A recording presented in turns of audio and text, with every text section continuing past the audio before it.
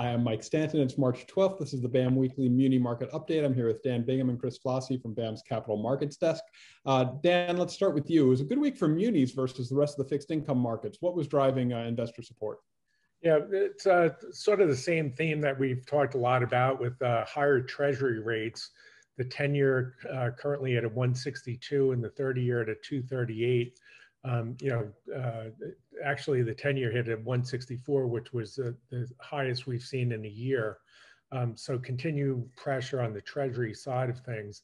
The municipal side, with the inflows, we saw another 1.1 billion inflows this week, and there had been some speculation or some fears that the higher rates would lead to outflows, and we really haven't seen that. We've seen pretty steady inflows into the municipal marketplace, and with that, we've seen once again that ratio that we talk about, this spread, the ratio of the municipal market to the Treasury market hitting not record lows, but touching levels that we really wouldn't expect to see in a normal environment, where the 10-year ratio today is at 62%, the 30-year ratio is at 69%.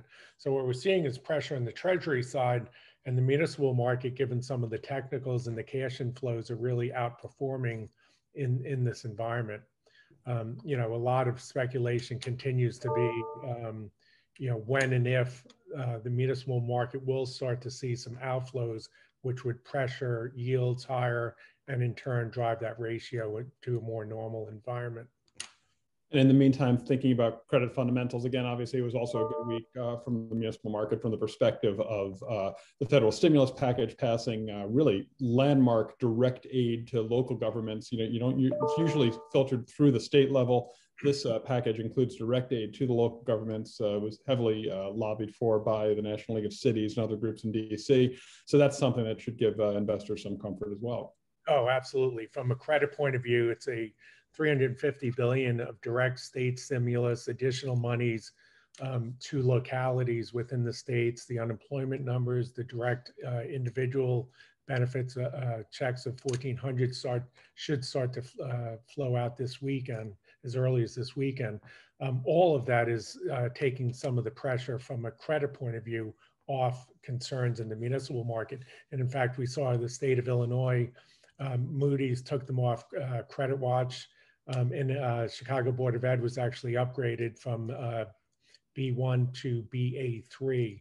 So we are starting to see and would expect to see more positive news out of the credit environment from the states and cities.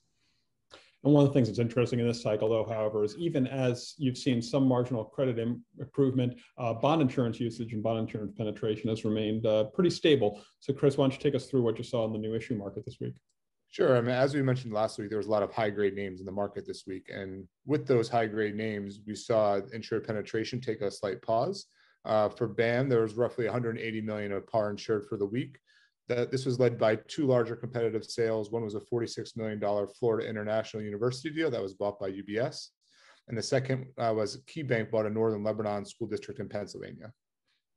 Right. And then so looking ahead to next week, and again, the calendar still, the supply's still not really picking up.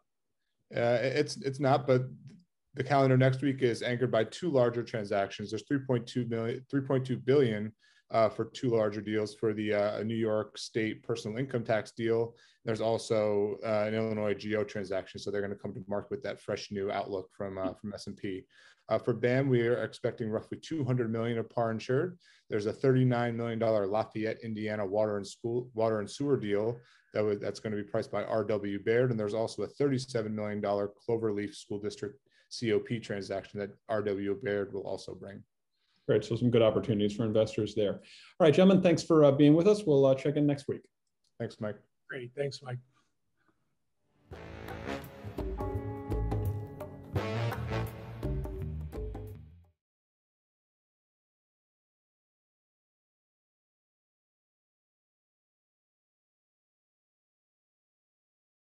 When the market is unpredictable, BAM gives you certainty.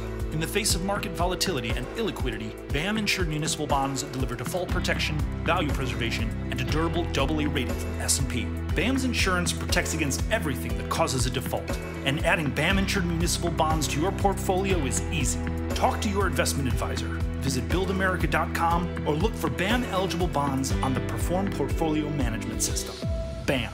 Build America Mutual.